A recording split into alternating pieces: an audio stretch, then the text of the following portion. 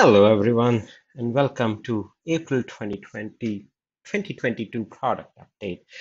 Before we get into the product, I want to make sure I tell you if you are watching this video uh, near the end of May 2022, we are going to host a webinar to talk about automation and how different users of Recruiterflow have deployed automation to deliver some tremendous results. And we are going to talk about all of those playbooks, templates, and how to think about and deploy automation in your recruiting organization. Um, the product update this time is going to be very quick. The first thing that I want to show you is how the page load for the jobs page has become extremely fast now. Essentially, what we are doing is we are just loading 10 jobs, and as you scroll, we keep loading more and more jobs.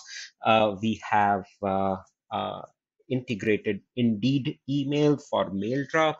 So if you are posting jobs on Indeed directly and not via Recruiterflow's Indeed integration, what you can do is in your Indeed settings, you can put the mail drop link. So you can just copy the mail drop link for any job and direct applications coming in via Indeed on this particular email address. And the last thing for the video is that we now have a way for you to very easily change primary email address, right? So I have Naresh's email address. If I want to make his Recruiterflow one as primary, I can do that. I can make this one primary. So just make it very, very easy for you to mark primary email address in the Chrome extension.